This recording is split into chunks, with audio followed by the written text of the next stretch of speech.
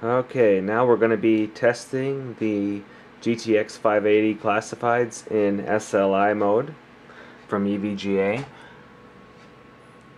Here we are, we're still running the same i7 920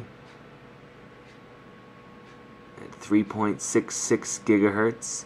We've still got 24 megabytes, or excuse me, gigabytes of RAM. And then there we are, the GTX 580. We're going to run them at their stock frequencies out of the box. For the classified ultras are 900 megahertz, and then 1053 on the memory, and 1800 on the shaders. And there we got the NVIDIA SLI enabled. Okay, so now let's get started on the benchmarks. Okay, we're going to start off with Heaven. I'll zoom in here so you can take a look at the settings that we're using here. There we go.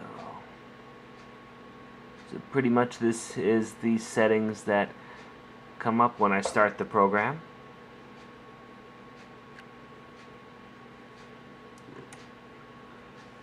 Okay, I click to run, and I will get back to you with the results. Alright, looks like we're done. Let's see how we did. Okay, let's see if I can bring it in there a little bit for you. Okay, so our FPS of 131.3 and a score of 3307. And then there's the hardware as I described before. And then the settings that I set the benchmark to run. I saw one card get up to 60 and the other card liked to be around 56. So I'm assuming the 60 card was the top one and the bottom card was the 56. Alright, now let's get into 3D Mark 11. Okay, so 3D Mark 11 is completed. And we've got a P score of 11,536. Score is comparable to similar systems. Seems to be functioning normally. Except my graphics driver is not approved, is what it looks like. I'm using a beta graphics driver right now, so must just not be approved by these guys by FutureMark yet. Alright, so that's our 3D Mark 11. Now I'm going to run the 3D Mark Vantage and we'll see where that comes out at. I should add that the 3D Mark 11 test will come out here with the graphics score of 13,985 and the physics score of 7951. So being that we are, mostly just checking out the performance of the EVGA 580 classified, I figured I'd better add in the graphical scores. So now we'll be on to Vantage. So the Vantage benchmark has ended, and we end up with a score of P33389. And then I'll scroll down a little bit and take a look at the graphical part of it. Alright, our graphics score of 40,367. And then there is the J Nash. So definitely into the 100 frames per second on that. And both of the tests, the 3D Mark test, are both obviously the P scores. I don't own the benchmark program itself, so I'm using the trial versions, and that's all they allow you to run is the P score. Now I'm going to do some video of some real-world testing in the Elder Scrolls V Skyrim.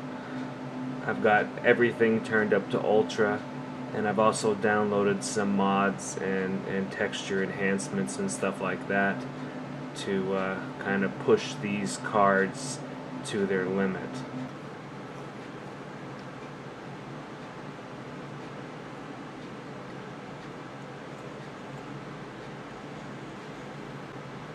even in the 50s,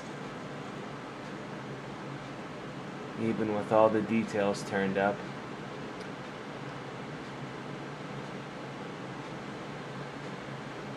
Got the cards at about 55 degrees.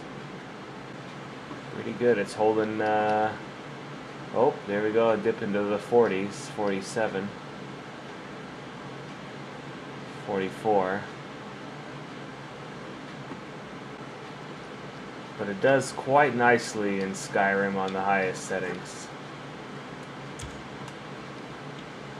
which is a key reason that I got these cards, so I could play this game, you know, the highest possible resolutions.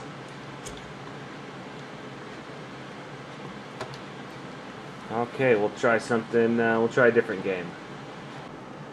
Everybody always raves about Battlefield 3, how many frames per second they can get, and with all the details turned up. Well, I don't even own a copy of Battlefield 3, so we'll have to go with Modern Warfare 3. That's one of the fastest first-person shooters that I own, so let's see what we get out of this.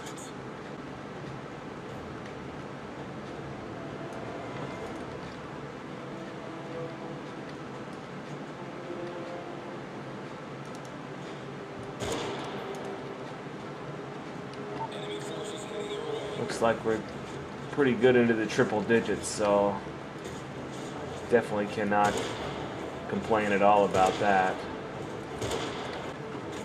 Alright, well, I'm satisfied here. This is about as much as I can handle of Modern Warfare 3, so we'll get out of that and we'll go on to something else.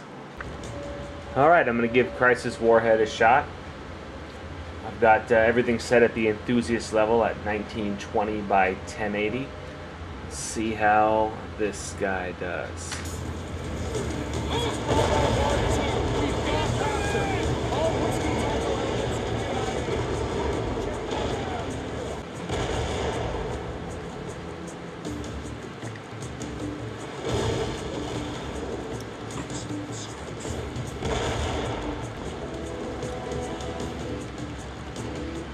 So far looking pretty good.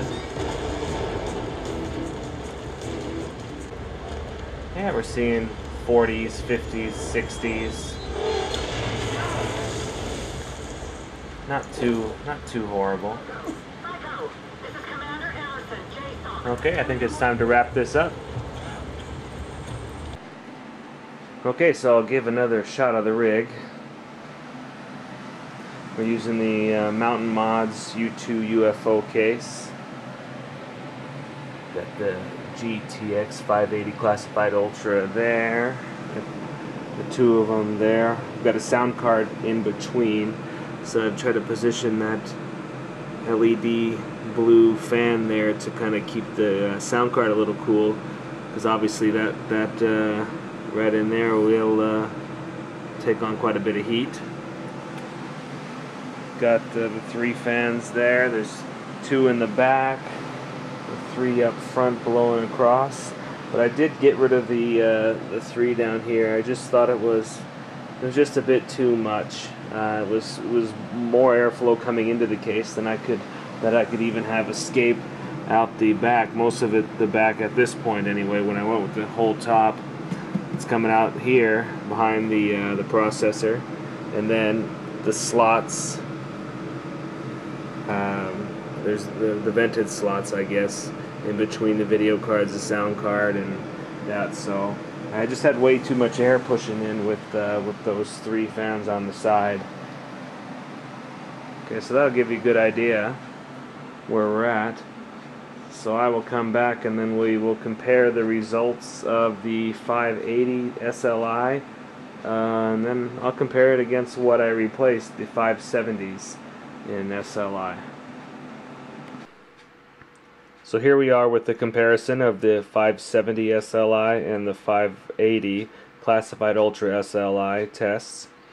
One thing I should point out is, unfortunately, I didn't do a Vantage on the 570 SLI or the gameplay testing on the 570 SLI combination. So I'm only going to compare the data that I have between the two of them. So on 3D Mark 11, the score was 15% higher for the classified ultras. Heaven, the average frames per second were 35% higher. The score was 35% higher. The minimum FPS was 16% higher. And the maximum FPS was 36% higher. And obviously, you know, we all knew that the 580s were going to trump the 570s, and I would have been, you know, surprised to not see an increase.